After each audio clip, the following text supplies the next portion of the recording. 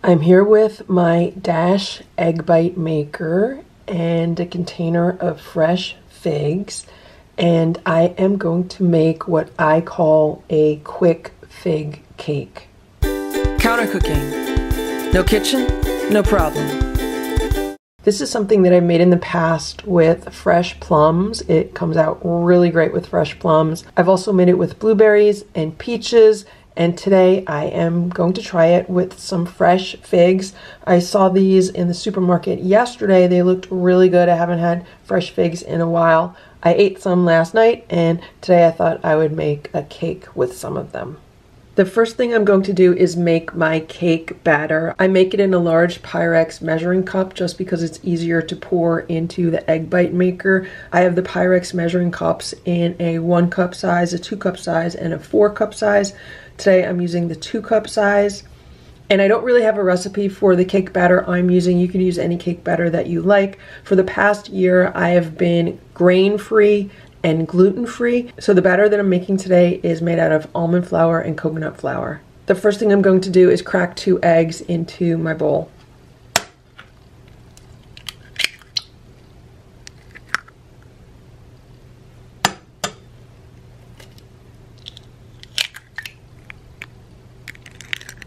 I have an immersion blender with a whisk attachment. I like to use this to beat my eggs and mix my batter.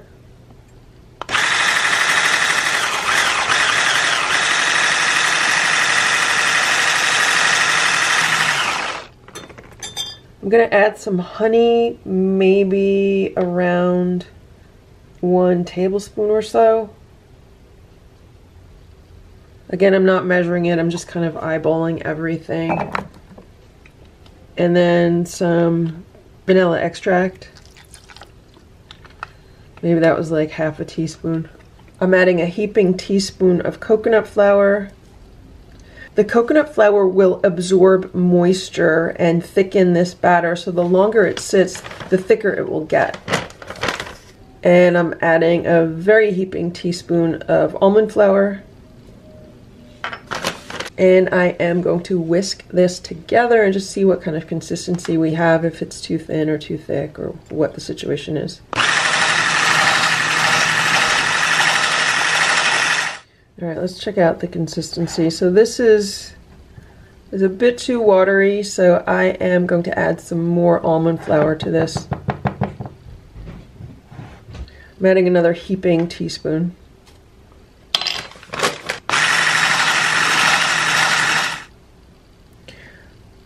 So this looks a lot better. This is almost like a cupcake batter consistency. And I'm going to add maybe 1/4 teaspoon of baking soda.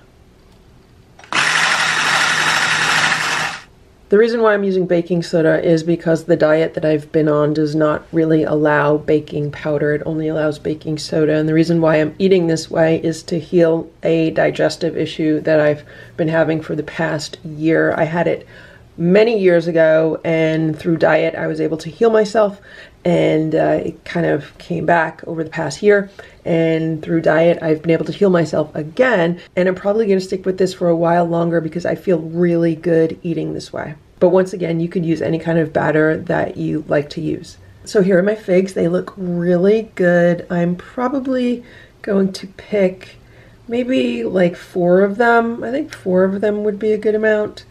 I'm going to cut them up and like put them, it's almost going to be like a mini fig upside down cake, if that makes any sense. So let me see how 4 do, and maybe I'll need more than that, but for right now I am going to clean and cut 4 of the figs. Here are my figs. I cut the tops off and then I cut them into quarters. They look so yummy. The next thing I'm doing is plugging in my Dash egg bite maker. The blue light is on. Once the blue light goes off, then we are ready to put our ingredients into the egg bite maker.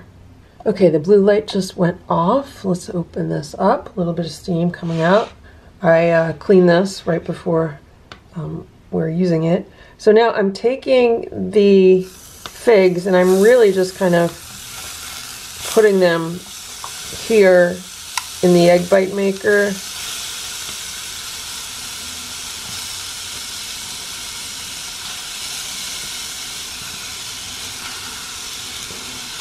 So it looks like 4 figs was a pretty good estimate. It's a really nice fit. Sometimes what I'll do is I'll shut this and I'll let the fruit cook for maybe like a minute.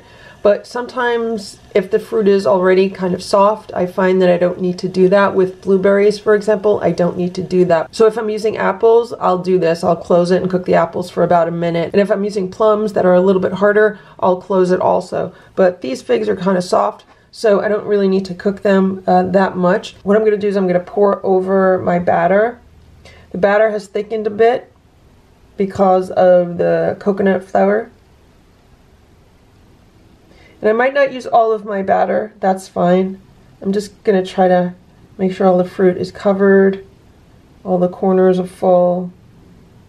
If this rises a lot, it might overflow the egg bite maker. Again, just because I didn't measure anything, I'm just kind of playing everything by eye right now. So I'm going to shut this and I'm going to cook it until the cake is cooked. It's basically just like a glorified pancake with fruit. So I'll be back in a few minutes. It's been 3 minutes now, so let's open this up and see what's going on inside. And that's what it looks like. We could see a little bit of browning around the edges. So I'm going to shut this and let it continue to cook. It's been another 2 minutes, so 5 minutes total cooking time. And let's check that out. That looks really good, but it does not look like it's done yet. It looks like it needs a little bit more time. Maybe I could have added a little bit more batter than I had in there, but that's okay. Let's shut this and let's come back in maybe another minute or two.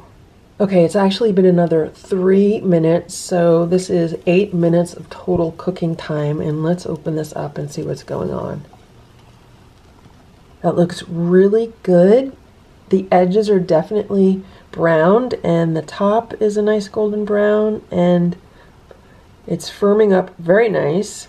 You can see the steam coming off of the figs. The figs are baking. I don't know if you could hear them, but the figs are really cooking and the steam is coming up off of those figs. You can see like there's a hole here where it's coming out of.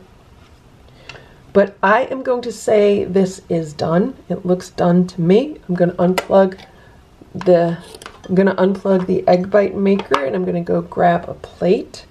So here's my plate. There's my egg bite maker.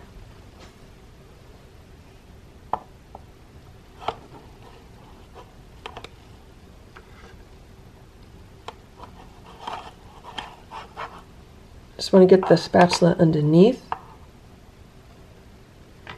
All right, let's see if we can flip it. And there is my easy fig cake. It looks really good. It is still piping hot. Obviously, you want to let it cool down a while. I normally make this ahead of time and then I'll actually eat it cold, kind of like a coffee cake. I'm making this now to eat tomorrow because I really like it cold instead of warm, but you could eat it warm also. And of course, if you want to put a variety of fruits in here, it would look really pretty with a variety of fruits. I think it looks really nice with the figs. Also, if I was to eat this right now, I'd probably drizzle some honey on top of it. I love honey and figs.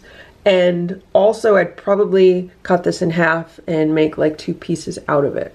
But for the sake of the video, I'm just going to cut off an end piece just so we can get an idea of what's going on here. So here's a fig and here's some of the cake batter. I'm going to taste it.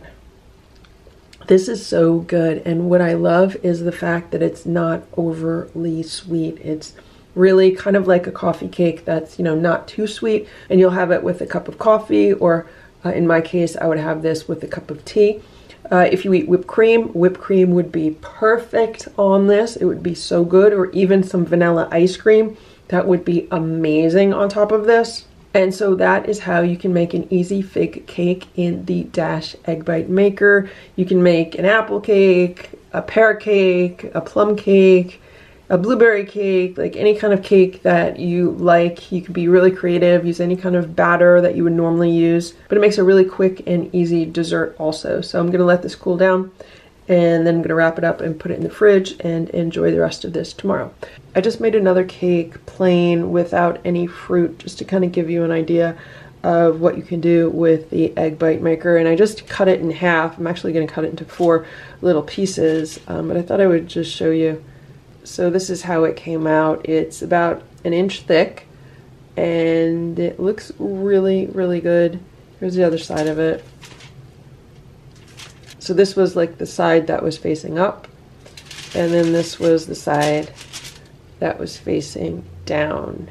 And it has a very mild flavor. You would never know there's coconut flour in it. It doesn't taste anything like coconut. At the same time, I don't think anyone would really know that there's almond flour in it. It doesn't really have a strong almond flavor because of the vanilla extract. It has just a very mild vanilla flavor, and it's a really nice neutral little cake. A lot of times I'll like to eat this with some jam on top of it, so you get your sweetness from the jam, and also you could get whatever flavor you want from the jam, and it's also just good with some honey on it. So I'm going to cut this and wrap this and then put this away. I just cut the fig cake into 4 pieces also. Look how pretty that is. That would be really nice with some powdered sugar on top.